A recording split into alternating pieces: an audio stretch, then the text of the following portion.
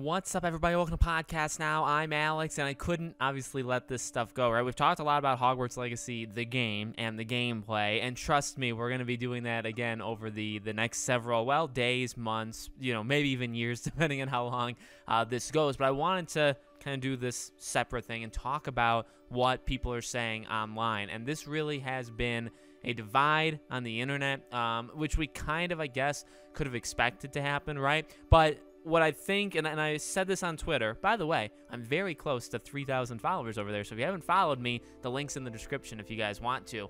Numbers mean a great deal more than they should to me. No, I'm just kidding. So, what I predicted this over on Twitter. I've actually said this in passing, but I'm going to say it here so we have video evidence of what I mean. I'm going to say that this is going to be that game that really does divide normal gamers from these gaming outlets, these gaming media, these gaming journalists, right? I think this is going to be the game that fully, if there's ever like an awakening moment, right? Like Kotaku has been an awakening moment for years for several people in noticing, oh, they suck. They are actual garbage human beings. They are not actually different from each other. They're all the same person, but just like 30 of them, and they write articles, but they have the exact same view. There's no difference from one person to the next, right? Now, I've known this for years, but people are slowly waking up, which is fine. IGN, GameSpot, PC Gamer, Games Radar, all these, right? They're all, to various degrees, sure. But I do think this is going to be the game, and I'll walk you through my prediction. This is going to be the game that sites outright refuse to cover. Sites are going to say, we can't do it. We can't, in good faith, talk about a video game worked on by the working class gaming developers that we love so much, and we tell you that you're not supposed to be mean to them. You can't discriminate. They need to be inclusive. They need to be diverse. They need to be equal pay. They need to be, but we care about them. We love them so much. But these guys, they're evil. And never in your life should you support a game like this. These are the same people, by the way. That's very hypocritical, and that's what these people live by, right? You literally, even like normal day-to-day people on Twitter that are throwing fits about this game, talking about the Goblin Rebellion, all this stuff, do they not realize they're also the same people that demand all of this stuff in the workforce and stuff, and yet they basically, and this is, again, they want these people fired, they want Avalanche closed, they want this game to never release, and if it does release, they want it to sell 5 copies, lose millions of dollars, and have each and every one of those people fired and kicked out. That's what they want. Don't let them fool you into thinking that they want anything else. That's what they want. That's proper consequences for making a Hogwarts game, for making a Harry Potter game. I want you guys to remember that. But I really do think we're in this age where these sites are going to say, nope, we can't in good faith do this. And the proof's in the pudding. So let's show a couple examples, okay? The first one, and the one I want to focus mainly on, is IGN. In case you might have missed it, with the Hogwarts Legacy video game receiving a fresh round of promotion ahead of release, Harry Potter fans are once again questioning how to grapple with their love of the wizarding world in the face of J.K. Rowling's transphobic rhetoric. Kinda Funny, publishing a video called The Hogwarts Legacy Dilemma. And that's a real good one, because that's the one I've seen, and really IGN's is basically like that as well. GameSpot, I believe, on the day that the State of Play happened, they literally did a tweet about, or they did an article about the J.K. Rowling statements, but then also, I guess they have other writers that are like just talking about this. So it's like the same site, and by the way, I am okay with the fact that like different writers exist, right? Same site. On one hand, they're bashing the game and bashing the rhetoric and bashing the fans, and then just on the same day, just different person just on the same site just publishes articles just talking about the game. It's actually, that is very much not synchronized. At the same time, though, hey, 2 different people can actually have 2 different opinions. It's just, it's just funny how it goes. But really, Kinda Funnies, IGN, I've seen it on Twitter a ton as well. The dilemma, I guess whatever IGN said, right? This kind of struggle. The thing that I said to IGN is there's no sane people actually struggling whatsoever. There's nobody. Here's the thing. If you don't want to buy this game, don't buy it. And maybe also shut up. Or maybe, you know what? No, you are allowed to talk, so I'm not going to necessarily tell you to shut up. But if you're going to have the guts to say, I'm not getting the game, I hate this stuff, fine, I'm with you. You have every right to think and believe and not buy or buy whatever you want. But if you come to me, or you know what I mean? If you go out of your way to shame and insult and any other, vocabulary word you want to use. The people that do like this game, no, you're actually the problem. I'm not the problem. The fans aren't the problem. The community's not the problem. You are the problem, right? I saw a guy who went out of his way, a Washington Post gaming writer, went out of his way to say, I guess behind the scenes he doesn't like Harry Potter. He's never really liked the brand, but he muted the words of like Hogwarts Legacy, Hogwarts, and then in his tweet, he also said like he's shocked how many peers of his actually have good things to say about it. So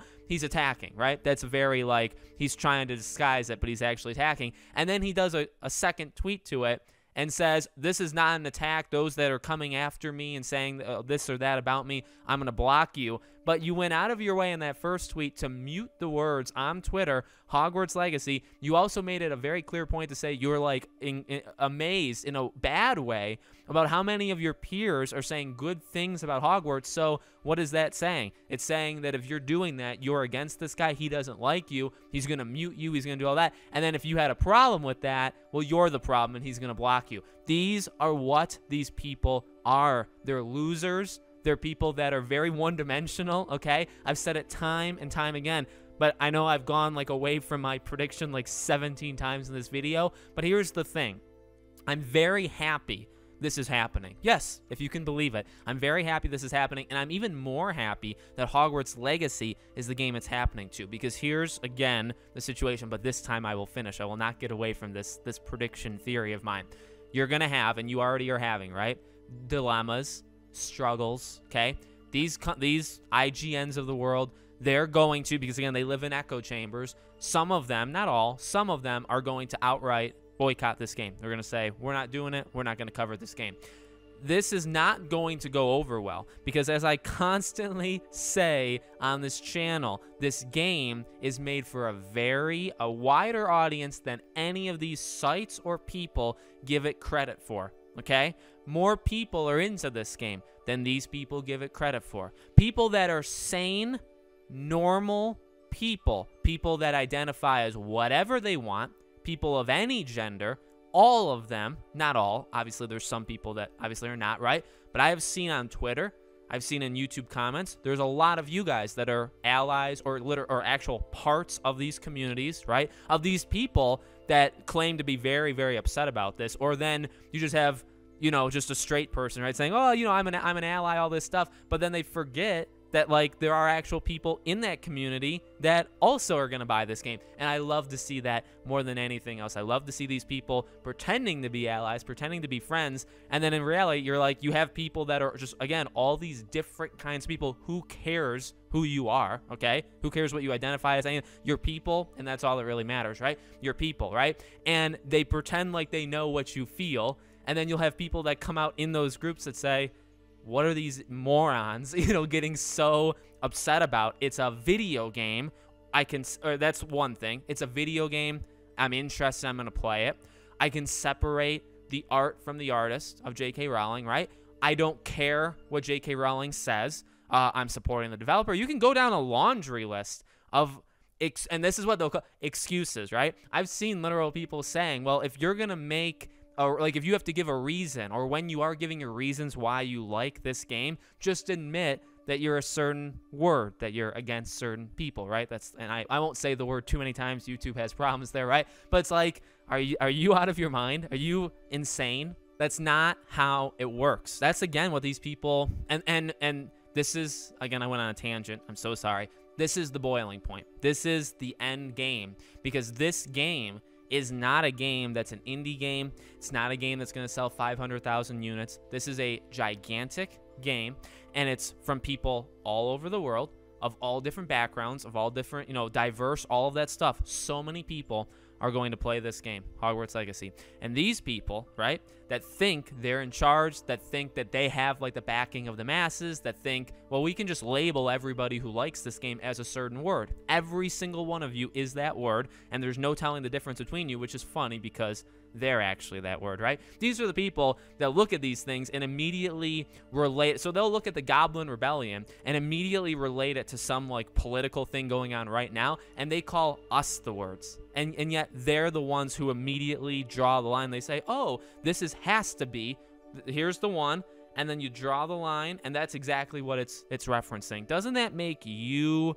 that word because you're associating one thing to the other? You're the one doing that, not me. I could care less. It's a Goblin Rebellion. I'm going to fight those guys. I'm going to side with them on the Slytherin playthrough, and I'm going to take those guys out on the Gryffindor playthrough. That's how I'm going to do it, okay? That's the plan. So I don't care. It's like that doesn't make you evil. And again, that's where these people are really, they're digging their own grave. They're digging it because they're not going to cover it. Some of them already aren't covering it. Some people didn't do the live stream of the State of Play that normally would. You have people like, again, all these different YouTubers or all these different just, sites in general that would normally, I mean, what does that show, right? When you have like an IGN, I'm not saying IGN, although they could be a site that eventually boycotts it, but like if you have a site that's just like a gaming news site and like they just purposely ignore, not just even ignore, they come out and say, if you want us to cover this game, you're evil. You're the bad ones. We're the good guys. So we're literally not going to cover this game. But the game is going to be mega popular.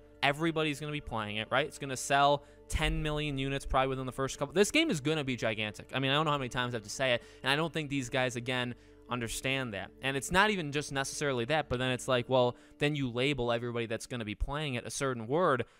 The diversity of that group is so big, and you're messing with a very passionate group, and you're messing with a very big group. And I just think this is really going to kind of boil over, and it's showing people. I mean, you see it.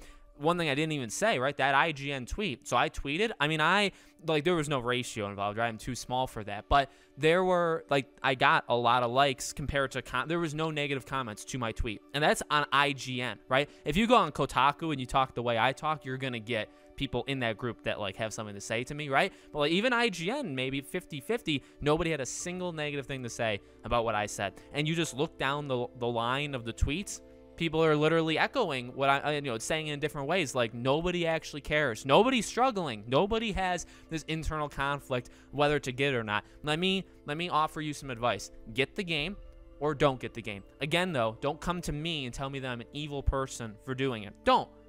I've said it before. Even for Fantastic Beasts 3, I'm not seeing the movie. I'm the Johnny Depp, Amber Heard stuff. I support Johnny Depp. That's a main reason why I'm not seeing it. In fact, it probably is the main reason. But guess what? I'm not gonna shame you guys into seeing it or not seeing it. If you want to see it, knock yourselves out. I'm not. I'm gonna stand behind it. But who cares? That's my opinion. That's my right as a person to spend my money on it or not.